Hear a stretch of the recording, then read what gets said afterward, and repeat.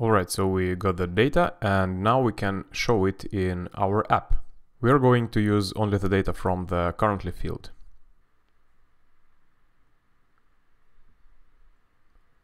But before writing any code, make sure to download the icons that we are going to use for our card and put them into public icons folder.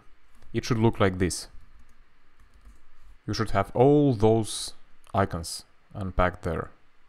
So in order to display our data, let's first define the state of our component.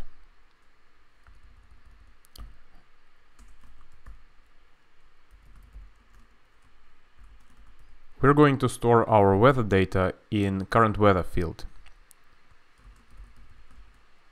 We are not going to log the data, so remove then statement with console log and write the new one instead, where you will get the weather, get the field currently from it, and call the setState with this data.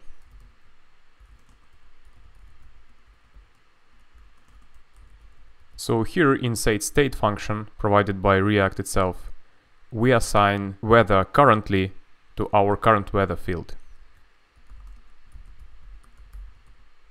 Now let's pass the data to our view. First we need to make sure that our weather data exists, and if not, let's return null.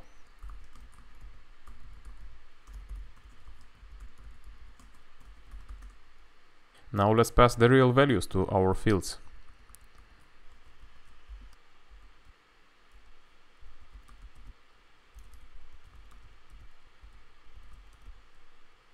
Alright, we are passing the data. Let's make a small improvement. Our code looks a bit messy. Let's use destructive assignment to clean it up.